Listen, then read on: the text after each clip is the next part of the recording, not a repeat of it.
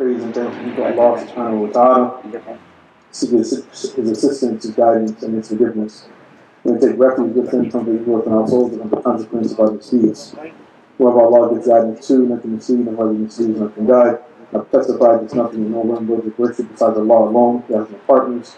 And I've testified that Muhammad, the son of Abdullah, sallallahu alayhi wa sallam, is the servant messenger. We ask Allah to grant him peace and we send him salutations on this blessed day. This as we ask him to grant peace to his family members, companions, and everyone who follows goodness and so to grow into the meeting and the reckoning of Allah subhanahu wa ta'ala. Imam al-Bukhari, rahmatullahi alayhi, he reports in his Sahih hadith from the Prophet Muhammad sallallahu alayhi wa sallam where he said, لا يزال قلب الكبير شابا كاثنتين. The heart of the old person remains young with respect to two things. حب الدنيا وطول الأمل. The love of the dunya and the prolongation of hope. So the heart of the old person or the older person remains young with respect to two things: the love of this world, of this realm, and the prolongation of hope. Now with respect to the second, I'll speak a little bit about this later, but the prolongation of hope is fundamentally the delusion that we have about living a long life. We don't know if we'll have the next moment. We don't know if we'll live one for the next day, the next year, etc., etc. And we constantly delay things, we procrastinate. We'll become pious in the future.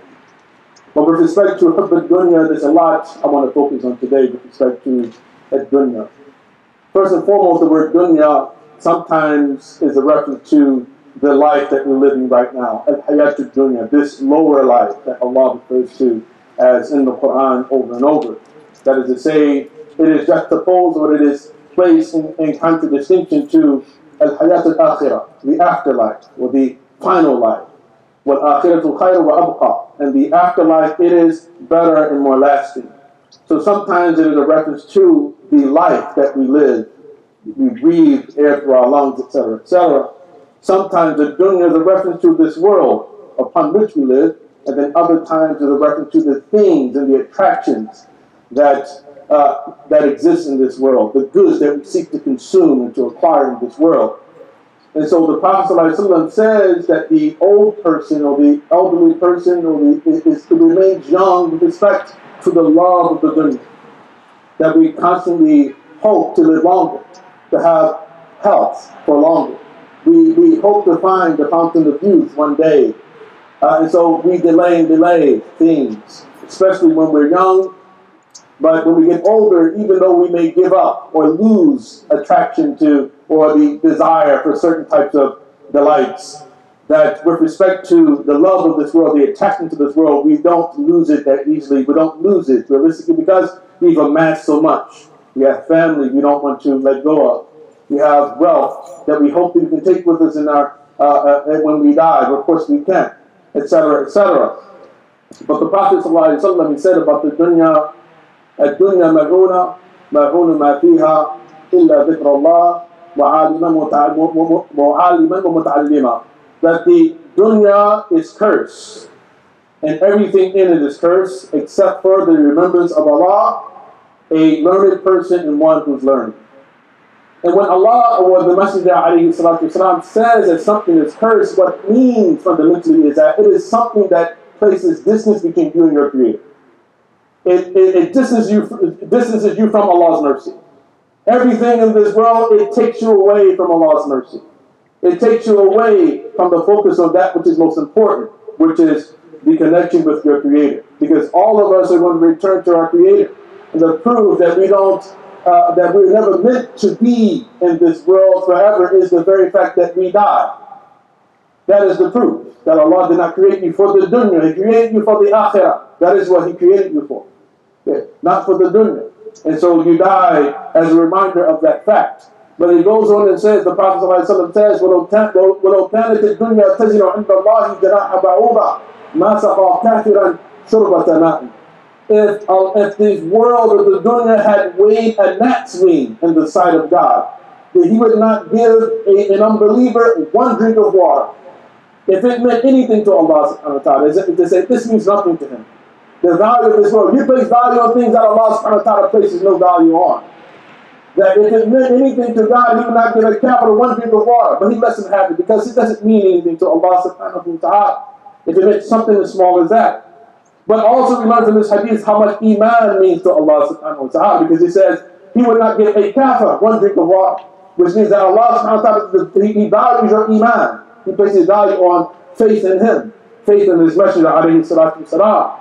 The Prophet also told us, حُفَّةُ الدُّنْيَا بِالْمَكَارِهِ وَحُفَّةُ النَّارُ بِالشَّهَوَاتِ. The Jannah has been surrounded by undesirable things, unattractive things. And the hellfire has been surrounded with attractive things. حُفَّةُ النَّارُ بِالشَّهَوَاتِ. In other words, the things that people enjoy the most in this world seem to be, a lot of them, if not most of them, just haram. As a believer, you can't indulge. You're not allowed to indulge. People get drunk. People get high. They have illicit intercourse on a regular basis. They sleep around. A lot of those things are attractive to the average person because we have these appetites within us. Allah subhanahu wa ta'ala created within us. But the believer who is seeking Jannah, that we bear patiently. We restrain ourselves. We resist our urges. Imam Shafi'i, he says about the dunya, وَمَنْ يَذُقِ الدُّنْيَا فَإِنِّي فَهَمْتُهَا وَسِيقَ إِلَيْنَا عَضْرُهَا وَعَذَابُهَا. We have tasted the dunya, and the sweet and the bitter have been conveyed to us. فَلَمْ أَرَهَا إِلَّا غُرُورًا وَبَاطِلًا كَمَا لَاحَ فِي ظَهْرِ الْفُلَاتِ سَرَابُهَا. And when I reflected upon the dunya, I found it nothing more than delusion and falsehood. In the same way that a mirage appears in the midst of the desert. وَمَا هِيَ إِلَّا جِيفَةٌ مُسْتَحِيلَةٌ عَلَيْهَا كِلَابٌ هَمُّهُنَّ اشْتِرَابُهَا. It is nothing more than a rotting corpse that dogs, they are competing with one another to consume. فَإِن تَجْتَنِبْهَا كُنْتَ سِلْمًا لِأَهْلِهَا وَإِن تَجْتَنِبْهَا نَازَعَتْكَ كِلَابُهَا. So if you avoid it, then you are a source of peace for the inhabitants of this world. But if you acquire it, then the dogs, they will compete and vie with you for it. فَدَعْ عَنْكَ فَضَلَاتُ الْأُمُورِ فَإِنَّهَا حَرَامٌ عَلَى نَفْسِ التَّقِيِّ ارْتِكَابُهَا. So one should leave off all of the unwanted and additional things from this world, because it is haram upon the heart of the pious to consume and acquire them. The dunya itself, the nature of the dunya is that, as connected with the human being and the different appetites and urges that Allah subhanahu wa ta'ala has given us, is that it creates within the human being jealousy, al-hasad, that the human being is inclined towards miserliness, we're inclined towards self-love, anger, so many different things we're inclined towards.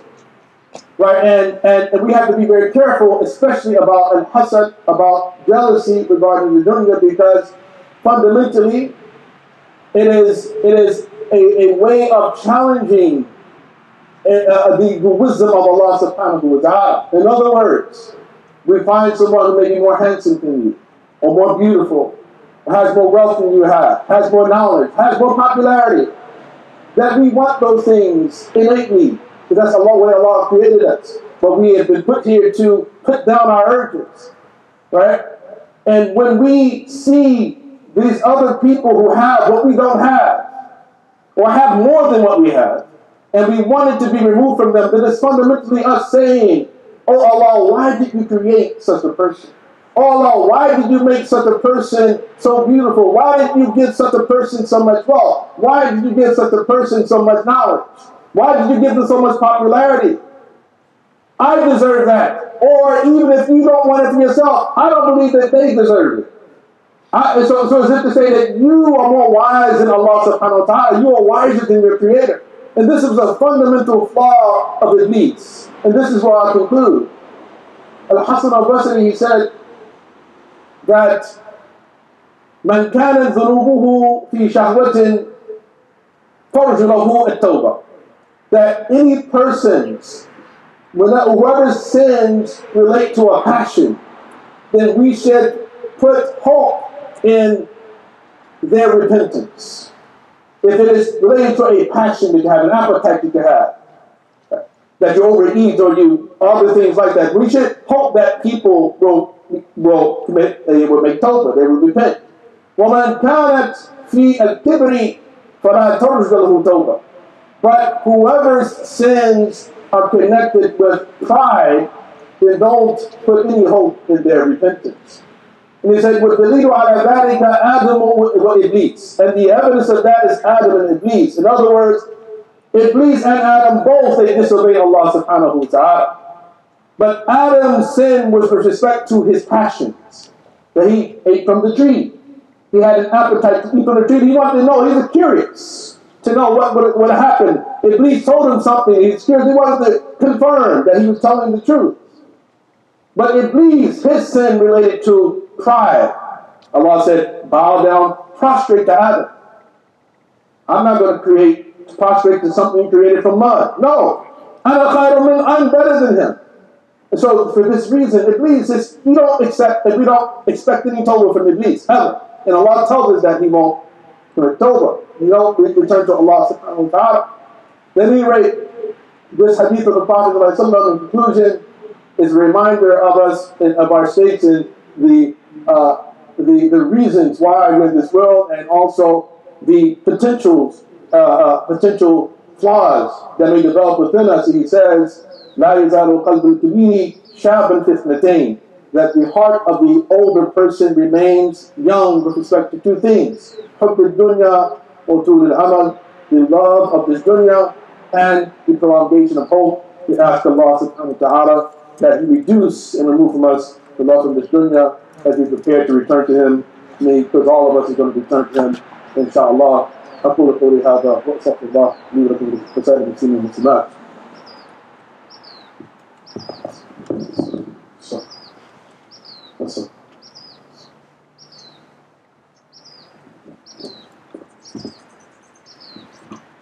الحمد لله رب العالمين والصلاة والسلام على أشرف الأنبياء وسيد المرسلين نبينا وحبيبنا محمد وعلى آله وصحبه أجمعين. إن الله وملائكته يصلون على النبي يا أيها الذين آمنوا صلوا عليه وسلموا تسليما. اللهم أعز الإسلام والمسلمين. اللهم أعز الإسلام والمسلمين. اللهم أعز الإسلام والمسلمين. اللهم حبب إلينا الإيمان وزينه في قلوبنا وكره إلينا الكفر والفسوق والعصيان واجعلنا من الراشدين. اللهم صل على محمد وعلى آل محمد وارحم محمد وآل محمد وبارك على محمد وعلى آل محمد كما صليت ورحمت وباركت على إبراهيم وعلى آل إبراهيم في العالمين إنك حميد مجيد. اللهم صل على ملائكتك والمقربين وعلى أنبيائك والمرسلين وعلى أهل طاعتك أجمعين. ربنا لا تزغ قلوبنا بعد إذ هديتنا وهب لنا من لدنك رحمة إنك أنت الوهاب. ربنا إنك جامع الناس بيوم لا ريب فيه إن الله لا يخلف الميعاد. ربنا لا تزغ قلوبنا. ربنا هب لنا من أزواجنا هب لنا من أزواجنا وذرياتنا قرة أعين واجعلنا للمتقين إماما. ربنا اجعلنا مقيم الصلاة ومن ذريتنا. ربنا تقبل دعاء. ربنا اغفر لنا ولوالدينا وللمؤمنين يوم يقوم الحساب. ربنا وأنزلنا منزلا مباركا وأنت خير المنزلين مع الذين أنعمت عليهم من النبيين والصديقين والشهداء والصالحين وحسن أولئك رفيقا. وسبحان ربك رب العزة عما يصفون وسلام على المرسلين والحمد لله رب العالمين وأقم الصلاة.